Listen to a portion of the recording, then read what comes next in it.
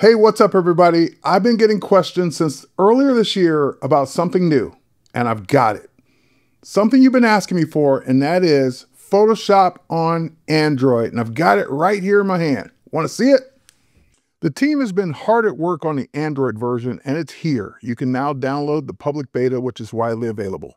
So the home screen is where we get started. I'm going to go ahead and bring in an image to create my retro astronaut scene. And the first image I'll bring in is just one from Adobe Stock. It's a starry nebula. And I'll just go ahead and pop that in. And the next thing I want to do is see that I can add images from other places. So I can get them from stock directly. I can add them from my gallery.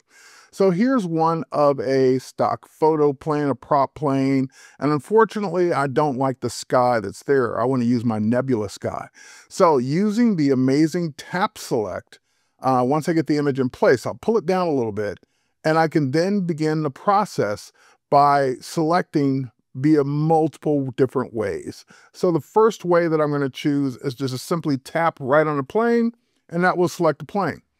But unfortunately, when it selects the plane, it doesn't get the wings. It doesn't see that the wings are part of it. No problem.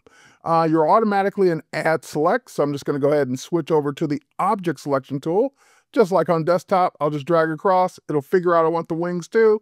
And now everything's selected.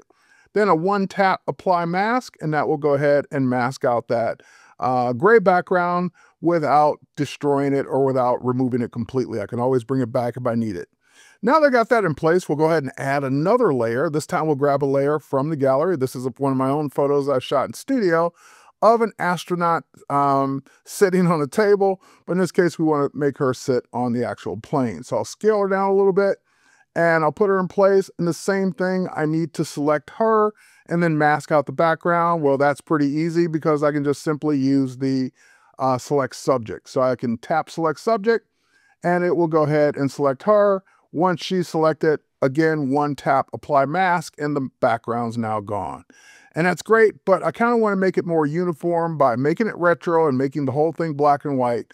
So I'll just simply add a hue and saturation adjustment layer, drag the saturation all the way down, and there's my finished composite. So like magic, right in the palm of my hand, I work just like I would in Photoshop on the desktop.